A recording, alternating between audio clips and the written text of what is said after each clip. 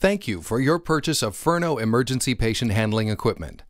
Ferno is the market leader in providing innovative, high-quality ambulance cots, stretchers, transport chairs, backboards, immobilization equipment, and rescue supplies. Ferno provides the most complete line of immobilization products for every step of the immobilization process in any situation. Primary immobilization devices include backboards and scoop stretchers, as well as restraints, C-collars, and head immobilizers, needed for the highest level of patient care and safety. The following video provides instruction on the correct use of your Ferno product. For additional information and questions, please contact your local Ferno dealer. Ferno provides a variety of cervical collars, including the Ferno Whizlock and Philly C-collars. When approaching any patient with suspected spinal injury, a cervical or C-collar should always be applied first. It is important that a C-collar be only applied with the patient's head held in neutral alignment by a second provider. The Whizlock is designed to be sized as it is applied to the patient. There are 3 size positions: regular, short, which is the correct position for most adult patients; K.E.D, thick neck, for pediatric patients and patients with a very short neck, low, well-defined occipital area, or back of the head; and tall, for patients with long necks and no defined occipital area or a flat back of the head. If you are unable to decide the best position, leave the occipital support in the regular short position. To apply the C-collar, slide the pre-sized occipital support behind the patient's neck with the mandible support in the lowest unlocked position. Center the mandible support under the patient's chin so that their chin does not extend past the edge of the mandible support. Fasten the hook and loop fastener loosely. Unlock the cam and move the mandible support upward until slight resistance is felt. Do not hyperextend the patient's neck. Lock the mandible support by pushing the cam lock lever up, flat against the adjustment post, until the lock snaps into place. While holding the mandible support with one hand, tighten the Whizlock by releasing the hook and loop fastener, pulling the collar snug, and refastening. The Whizlock is now properly applied to the patient. To apply the Philly C-collar, select the appropriate size of Philly C-collar. Slide the occipital support behind the patient's neck with the mandible support facing up. Center the mandible support under the patient's chin so that their chin does not extend past the edge of the mandible support. Now bring the hook and loop strap around the back of the patient's neck and secure to the hook fastener. Before attaching the hook and loop strap, make certain the patient's head and the collar are in neutral alignment. If the chin is not sufficiently supported, tighten the collar. If additional tightening results in patient extension, select a smaller size of Philly collar. You may now proceed with immobilization as needed, following local protocols. Ferno offers a variety of backboards, including the Millennia and the Najo series. Before placing a backboard in service, require all personnel who will work with the backboard to read the manual. Inspect the backboard and confirm that it has been received in good order and is free of cracks, crevices, and punctures. If the backboard is fitted with speed clip pins, check that all pins fit solidly in place and are free of cracks or damage. Install all patient restraints as outlined in the restraints manual. Follow these guidelines for use. A minimum of 2 trained operators are required to use the backboard. Additional help may be needed when lifting heavy patients. Stay with the patient at all times.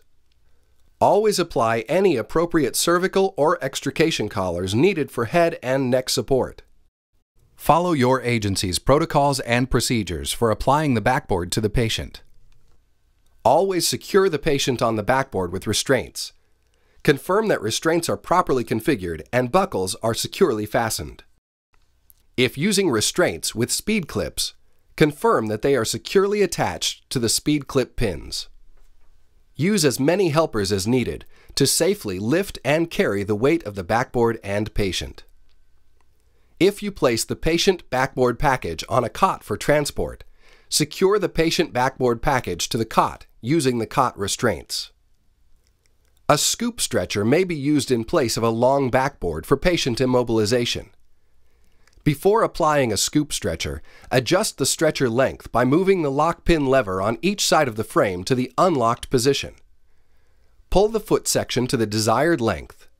Return the lock pin levers to the locked position, and push or pull the foot section until it locks in place. To apply the stretcher to a patient, separate the stretcher halves and use local protocols when carefully moving the stretcher under the patient. To separate the stretcher halves, unlock the twin safety lock coupling at each end of the stretcher by pressing both levers of the twin safety lock, and then pull the coupling halves away from each other. Position one half of the stretcher on each side of the patient, aligning the center of the headrest area with the patient's nose. Use local protocols to carefully work the stretcher halves under the patient until the end couplings meet. Use care to avoid pinching or pulling the patient's skin, hair, or clothing while working the stretcher halves into place. Next, align the right and left halves of the head and foot couplings and push them together until the twin safety locks engage. Check that the locks at both ends of the stretcher are fully engaged. You may also apply the scoop stretcher in a V configuration. Open only the foot end coupling. Position the stretcher with the patient's head at the coupled head end of the stretcher. Use local protocols to work the stretcher inward and under the patient, working from head to foot until the coupling halves at the foot end meet. Push the foot end coupling halves together until the twin safety locks meet and lock. Fasten and tighten all patient restraints. The Ferno Model 770 Fast Trap Restraint System is a system of hook and loop fastening straps that provides fast, easy restraint of a patient onto a horizontal immobilization device such as a backboard or scoop stretcher. The Fast Trap features color-coded straps for easy application and is adjustable to accommodate pediatric and adult patients. The Fast Strap also includes wrist restraints to keep the patient fully secured. Do not use the Fast Strap to secure a patient on an ambulance cot or for vertical extrication.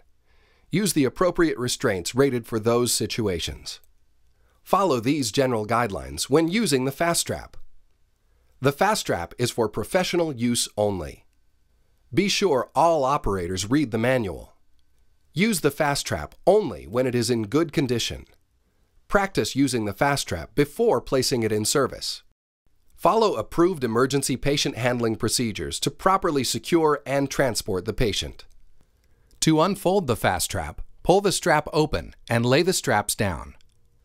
To orient the Fast Trap to the patient, lay the Fast Trap, pile side up, along the center of the patient's body, with the straps positioned across the patient. The black V-strap goes over the shoulders. The orange chest strap goes over the chest. The yellow pelvic strap goes over the pelvis. The green thigh strap goes over the knees. The gray ankle strap goes near the ankles. The Fast Trap has 3 adjustment points along the center strap. Use these adjustment points to properly size the Fast Trap for the patient. The adjustment points are located between the chest and pelvic straps, between the pelvic and thigh straps, and between the thigh and ankle straps. To lengthen the center strap, select an adjustment point and lift the top D-ring. Pull the center strap through both D-rings. To shorten the center strap, lift the top D-ring and pull the tab through the D-rings. When securing the patient, keep the center strap centered on the patient's body. To secure each strap, feed it through a handhold or other fastening point on the transport device. Bring the strap around the fastening point and press the strap onto itself to secure the hook and loop fastening material. You can secure the patient's wrists at their side using the pelvic strap or on top of the pelvis using the wrist restraint. Snug the V-strap across the patient's shoulders. As needed, place padding, such as rolled blankets or towels, to fill gaps between the shoulders and straps. Follow approved emergency patient handling procedures to lift and transport the patient in a horizontal position only. Be sure to clean and disinfect and allow the fast trap to dry before storing it. To fold the fast trap for storage, lay the fast trap on a flat surface. Fold each half strap to the center and press it to itself to engage the hook and loop fastening material. Stack the gray ankle strap on the green thigh strap. Stack the ankle and thigh straps on the yellow pelvic strap. Stack the ankle, thigh, and pelvic straps on the orange chest strap. Lift the body straps and the black V-straps until they meet above the center of the fast trap. Secure the straps with the storage strap. Store the fast trap in a dry place. The Ferno Model 445 Universal Head Immobilizer is designed to immobilize a patient's head. The head immobilizer is vinyl coated and is both waterproof and buoyant. It does not interfere with medical scanners and may be left in place during X-rays, MRI, or CT scans. The head immobilizer can be used with a Ferno scoop stretcher or with a full-length backboard equipped with cervical device slots or a center hole at the head end. Follow these general guidelines when using the head immobilizer. Only qualified EMS personnel should assess the patient's condition and determine the proper procedures and equipment to use. The head immobilizer is for professional use only by a minimum of 2 operators. One operator should always support the patient's head and neck, while the other operator applies the head immobilizer. To attach the head immobilizer to a backboard, separate the components of the head immobilizer. Position the base plate with fastening strips facing up at the head end of the backboard below the center hole if present. If the backboard has slots for cervical devices, thread the side retention straps through the slots and then secure the side retention straps to the fastening strip on the base plate. If the backboard does not have cervical device slots, wrap the side retention straps under the backboard and secure the side retention straps to the fastening strip on the base plate. If the backboard has a center hole, insert the top retention strap through the center hole and loop it over the end of the backboard. Then, thread the strap through the plastic buckle and secure it to the hook and loop fastener on the strap itself. Verify that the base plate is firmly in place on the backboard. Transfer the patient onto the backboard using approved EMS transfer procedures. To attach the head immobilizer to a scoop stretcher, separate the head immobilizer components and unfasten the retention straps. Transfer the patient onto the scoop stretcher using approved EMS transfer procedures. With 2 trained operators, slide the head immobilizer base plate under the patient's head and onto the scoop stretcher head panels. One operator must support the patient's head and neck while the other operator applies the base plate. Wrap the side retention straps under the head panels of the scoop stretcher and secure them to the fastening strips on the base plate.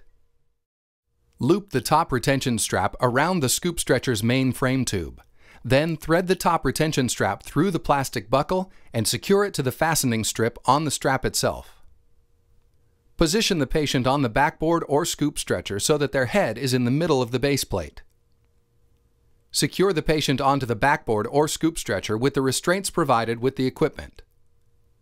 If the patient is on a backboard, place the straight side of the support pads against each side of the patient's head. The end of each pad should touch the patient's shoulders. The support pads may be secured at an angle on the base plate in cases when the patient's neck is twisted or angulated. If the patient is on a scoop stretcher, place the angled side of the support pads against the patient's head. The end of each pad should touch the patient's shoulders. When possible, align the holes in the support pads with the patient's ears. This helps the patient hear the operator and allows the operator to check the patient's ears. Center a forehead chin strap on the patient's forehead with the fastening strips facing up. Loop each end of the forehead chin strap through a D-ring. Tighten as needed and secure the ends to the fastening strips on the forehead chin strap. Follow local EMS protocols to determine the use and placement of the second forehead chin strap.